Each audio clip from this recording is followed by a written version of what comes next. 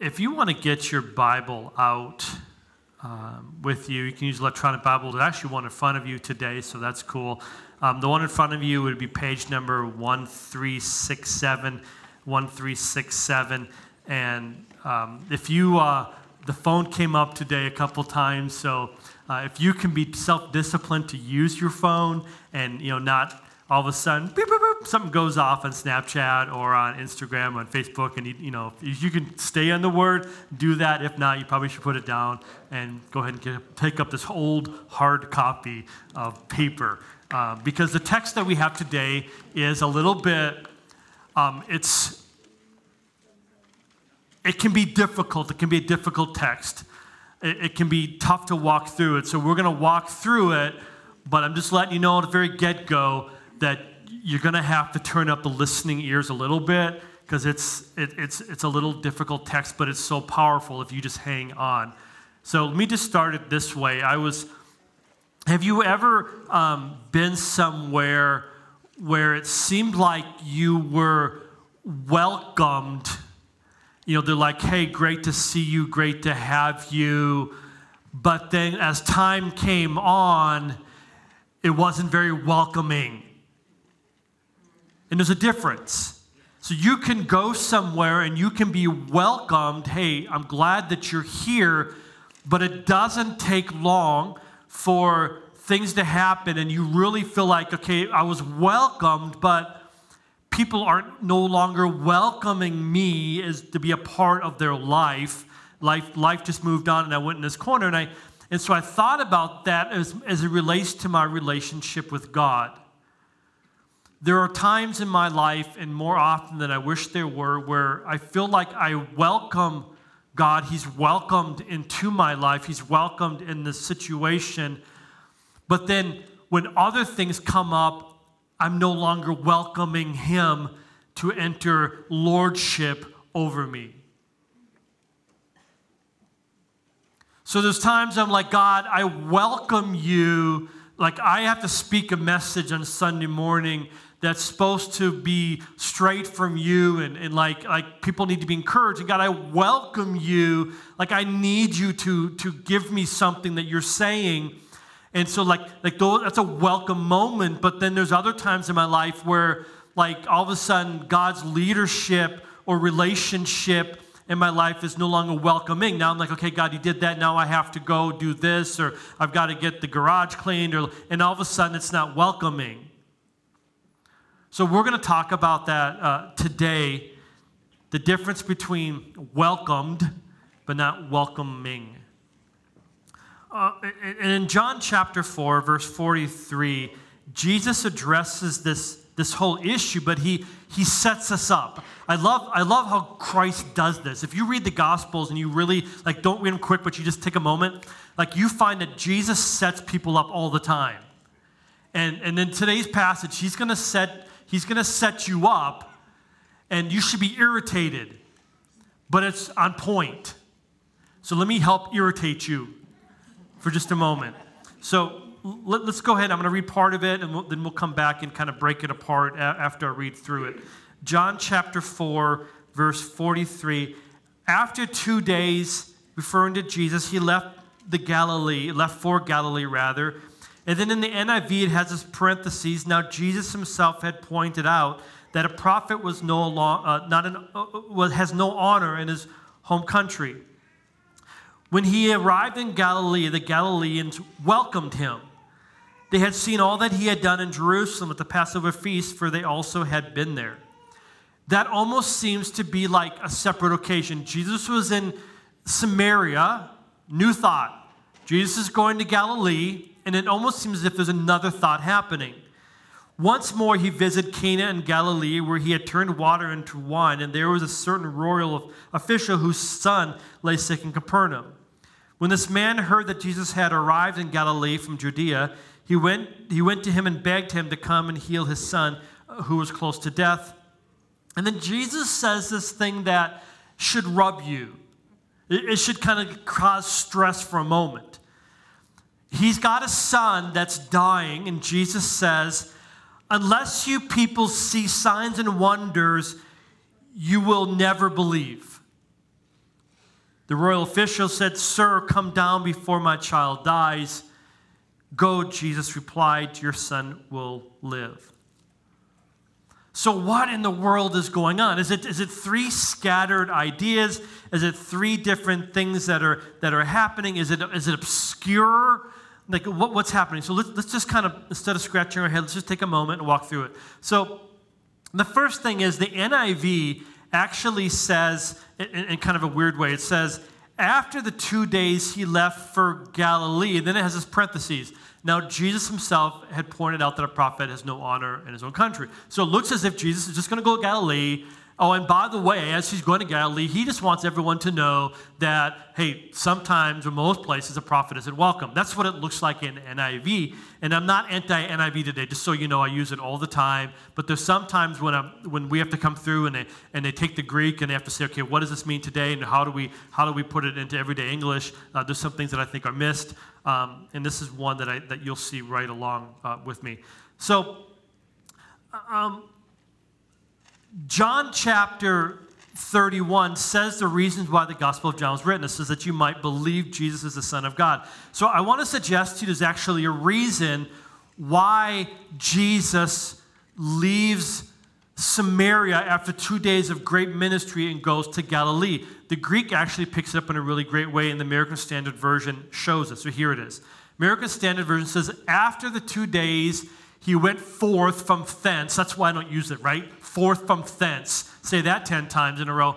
He went forth from thence into Galilee. Here's this word.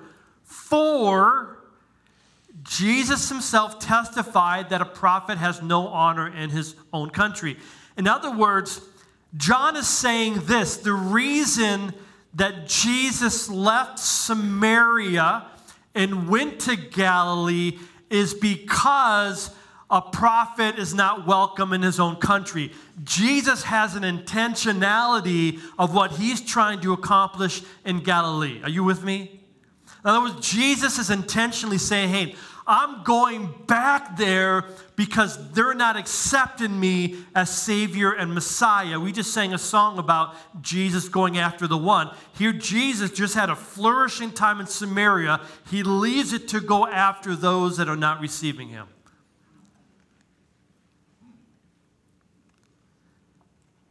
And so the rest of this chapter deals with this whole welcoming versus welcomed.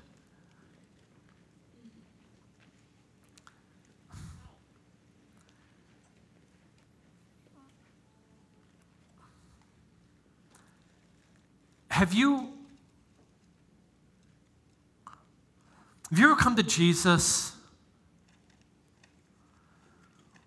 where, like, you wanted something from him because of who he was without really wanting to know him?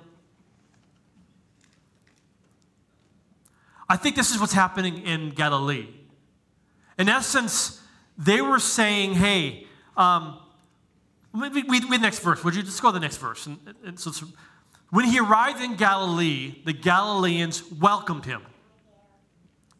They had seen all that he had done in Jerusalem at the Passover feast, for they had also been there. This is interesting to me, because on one hand, it just said that a prophet is not welcomed, a prophet is not honored in his own country, and then Jesus gets to Galilee, and it says that they what? They welcomed him. Does anybody else feel like what just happened?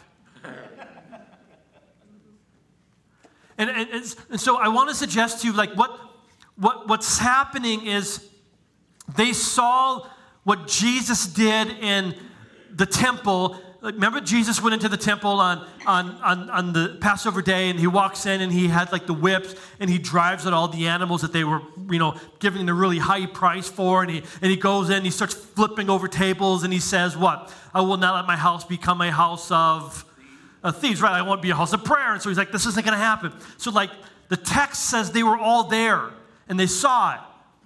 They also certainly heard about Jesus turning water into wine. So what they're saying is, like, Jesus, he's our boy. Like, he's our man. Like, Jesus, like the guy that went to Jerusalem and he flipped stuff over and he's like, my house will not be a house, of thieves. It's a house of prayer, whatever. Like, that's my guy. Jesus was at the party for the wedding, and he takes some water and he turns it into wine. That's my guy. Like, do you get it? There's a welcome that we can do as it relates to God, almost as saying he's my hero, he's my provider, he's my source of peace, like he's my boy. But as believers, we can go there and still miss the fact as Lord. I don't know if this makes sense at all. Jesus is saying, listen, I'm going to Galilee. They welcome me for what I can do, but they don't accept me for who I am. They welcome me for what I can do for them, but they will not accept me for who I am. And I don't think it's a far stretch from where the church is today. I think we can often come to Christ welcoming him for what he can do for us. God, give me peace, give me hope. God, heal my marriage. God, heal my body. God, give me money. God, give me sense of mental health. God, give me a good family. God, give me a spouse.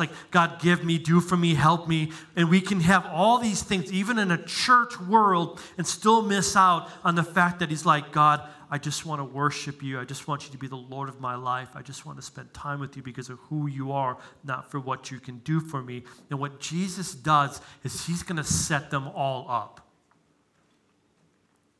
He's going to set them up.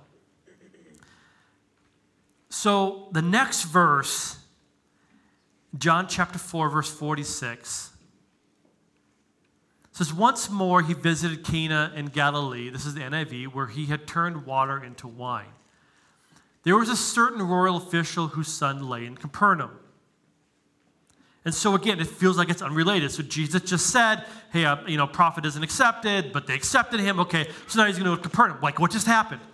Again, there's a word missing. It's imperative to really understanding what's happening. So in the Greek, there's the word therefore. It's shown in the American Standard Version. So it says that he came therefore again unto Cana of Galilee. In other words, what's it there for? It's therefore because Jesus just left Samaria. He went to the Galilee because he knew he wasn't going to be accepted because they didn't see him as Lord and Savior. They only saw him as the town hero. Therefore, he's going to do something to upset the crowd again. Therefore, he goes to Cana because something's going to happen that all of us are going to go, what just happened?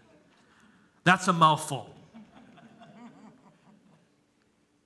Let me just paraphrase what I think is going on. So Jesus leaves Samaria, intentionally going to Galilee because he is not honored there, because they see him simply as a town hero who does signs and wonders. Jesus is going to travel to a place where the first sign happened. Jesus goes to Cana, meets up with a royal official, king of Herod. Here Jesus will teach us all about the kind of faith he's looking for, and what it really means to be a follower of Christ. So let's just continue this path on. John chapter 4, verse 46. And there was a certain royal official whose son lay sick at Capernaum. When this man heard that Jesus, you can go to the next verse if you would. There you go. When this man heard that Jesus had arrived in Galilee from Judea, he went to him and begged him to come and heal his son, who was close to death. Jesus says, unless you people see miraculous signs and wonders, you will never believe. Does this sound harsh to anybody? Just, come on, like we've read the text 100 times, you're like, yeah. But just, come on, like as if this was your first time. If this was your son that's dying. Jesus is there, and all the people are watching, saying, what's going to happen? What's Jesus going to do? Is he going to turn water into wine? Like, what's going on? They're all watching. They want to see the signs and wonders. This is so great. Somebody comes to Jesus who's an official of King Herod.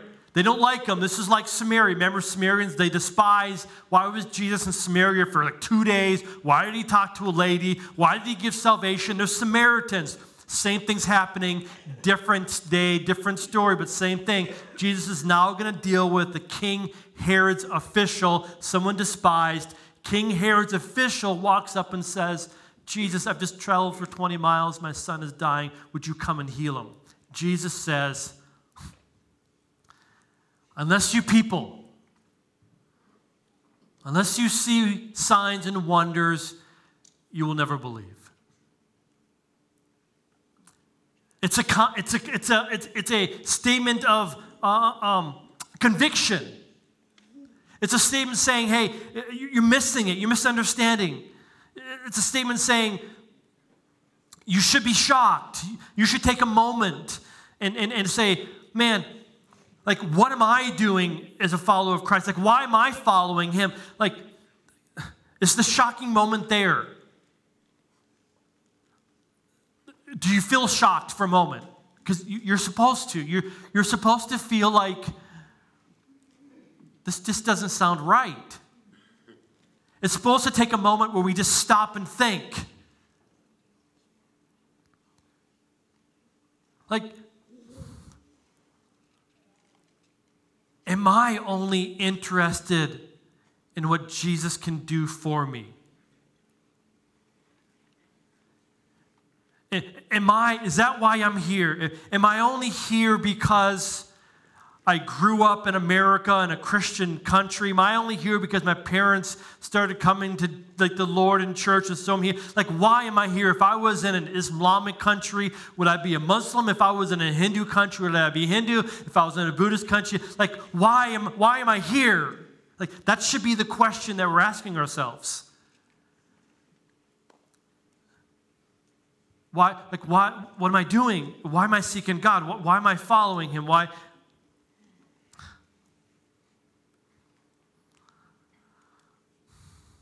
do I call myself a Christian in the first place?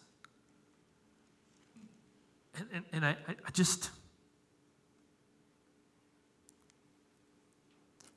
I want to ask that of myself, and I want to ask that of you. Jesus says, hey, unless you see signs and wonders, you won't believe. That's a rebuke. That's not a license, it's a rebuke. Matthew 16:4 says clearly, a wicked, adulterous generation. They seek after the sign, the wonder. They seek after what they can get. A wicked, adulterous generation is all about, what can I get out of Jesus? What can Jesus do for me? How can Jesus make my life better? How can Jesus give me more peace? How can Jesus provide for me? How can Jesus give me mental health? So a wicked, adulterous generation just simply says, Jesus, what can you do for me? And I just want to suggest to you that Jesus wants to be more than welcomed in our lives for what he can do. He wants us to be welcoming him in every facet of who we are.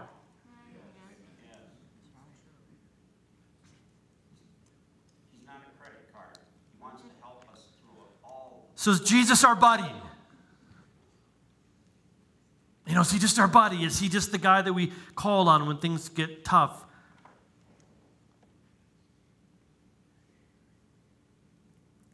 I've had to just wrestle with this over the last week.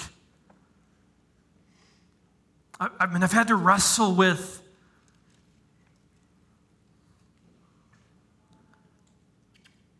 if my calendar was exposed to everybody, and it is exposed to God, would God say of me, Jason, listen, I appreciate you welcomed me to be a part of the worship night once a night. I'm glad that you welcomed me to be there. And I'm glad that you welcomed me to be there Sunday morning. And I'm glad that you welcomed me to be part of some decisions in your life. I'm just not sure he would say, as a matter of fact, I see you welcoming me to be every part of your life. I feel like I fail in that area. I feel like if I'm honest with myself, that there's many parts of my calendar, of my life, that I'm like, okay, God, I need you here, and I want you here, but sometimes it's hard to say, God, relationally, every part of my life, I want you, and when I'm driving in a car, and when I'm sitting, and when I'm reading, like, is God everything? Is God all in all? Is God every part of me? Is God my fullness? Like, is He everything that I breathe, live, eat, drink? Is He everything in my life? Or is He just little compartments that fill up needed spaces? Like, is He welcomed, but not welcoming?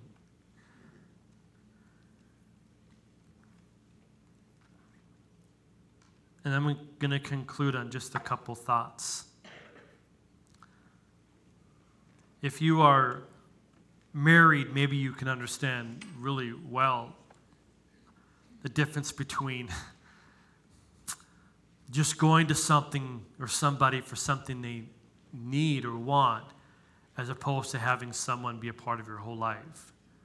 So if you're married, and if you're not, maybe you're single and you can understand, but what if your spouse only went to you when they needed something?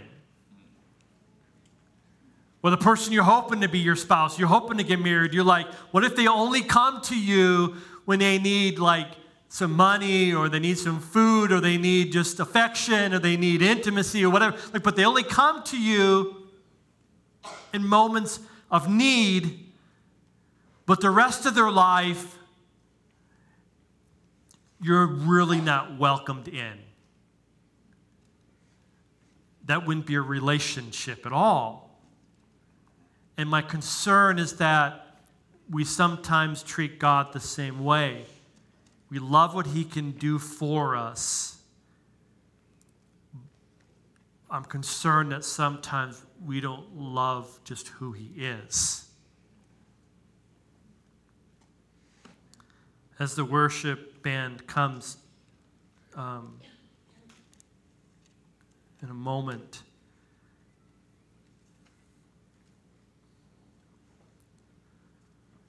I love the fact that Jesus indeed heals His son.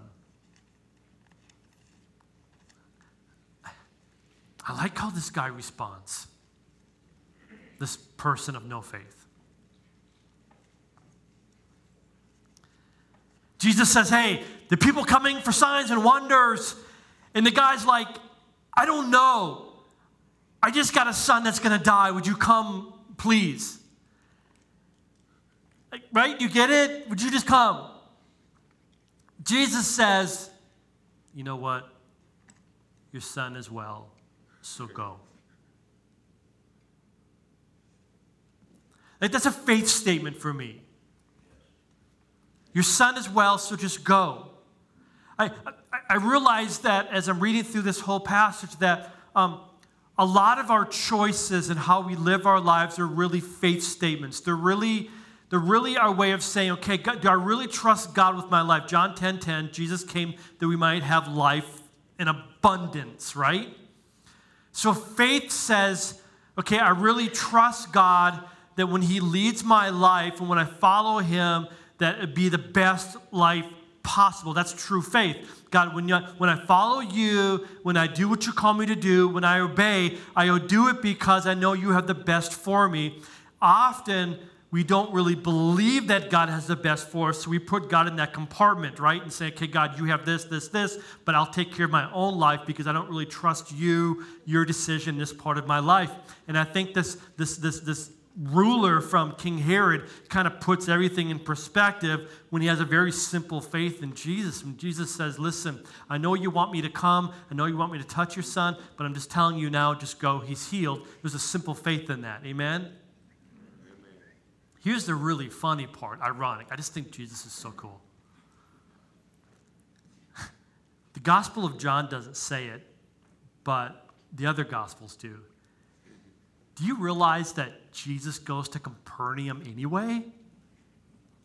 Just think about that for a moment. Like this whole thing, it's a setup. This is awesome. Jesus goes to Galilee.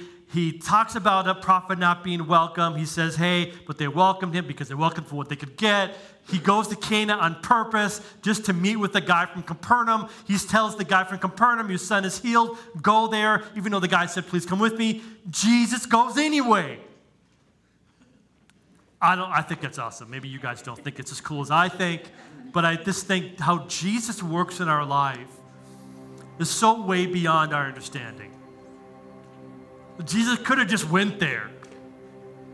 But we would have missed a great story about faithfulness and about welcoming versus being welcomed. Father, I thank you so much for each one that's here today. I thank you for their lives. I thank you that you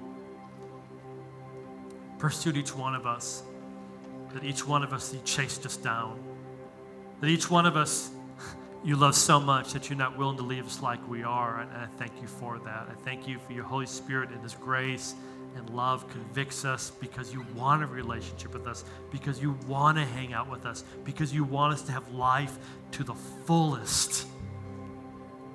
Thank you for that. Every head bowed, every eye closed. If you're here today, and by the way, we say that because I just want you to take a moment to allow the Holy Spirit to speak to you. Sometimes when eyes are open, you can be looking around. I'm asking the Holy Spirit to speak to you, so that's why we do it. So every head bowed, every eye closed. First, if you're here today, like maybe you've been a quote-unquote Christian for years. Maybe you've been to church faithfully. Maybe you serve in different capacities, but today, you know that Jesus is not the Lord of your life. You know that He's not number one. You know that you welcome Him in certain parts of your life, but there's many parts that He's not welcomed in. And I just want to give an opportunity again for you to just recommit your life to Jesus, saying, God, man, every part of my life is yours. Every part. What I own, who I am, what I do, what I think about, what I read, what I see, who I talk to, how I talk to people. Every part is yours. I want to encourage you in that. So if you're here today and you just want to recommit your life to Jesus, giving Him every part, would you just slip a hand up real high and say, Lord, yes, I want to give you every part. Right now it's not, but I rededicate my life to you. Thank you, thank you, thank you. You're saying, God, I know it. It's not all yours, but I want it to be. Right now, in Jesus' name. Even the secret sins that no one knows about.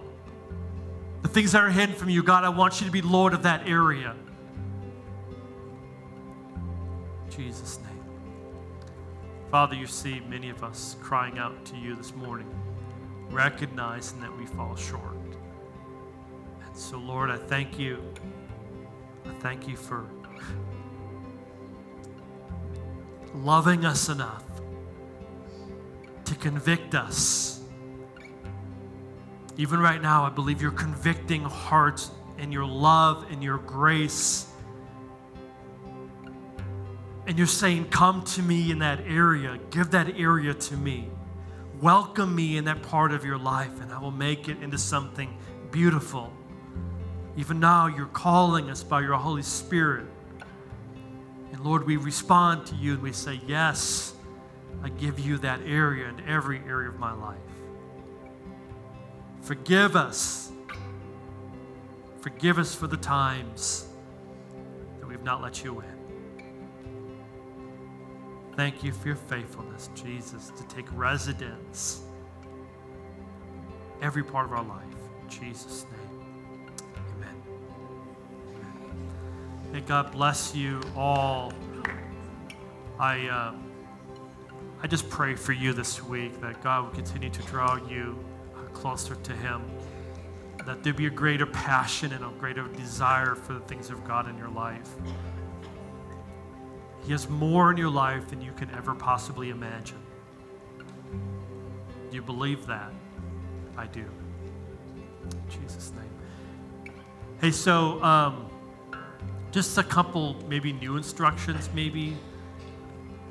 Here's how I think we'll go forward for at least the next few weeks anyway.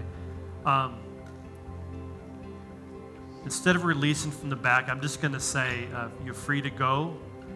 But if you have concerns, maybe just remain where you are for a while. How's that? And that way people that need to get out of here, they're not having to wait for all you slow people in the back to leave. So if you have to go, that's fine. But just, if you are concerned, just stay where you are. We won't lock the doors on you. You'll get to go. But maybe that'll help some of you get out of here as quick as you want to. Reminder, if you're helping out with sports camp, the meeting is coming up right now in that room. So God bless you guys. Is that it? All right, God bless you.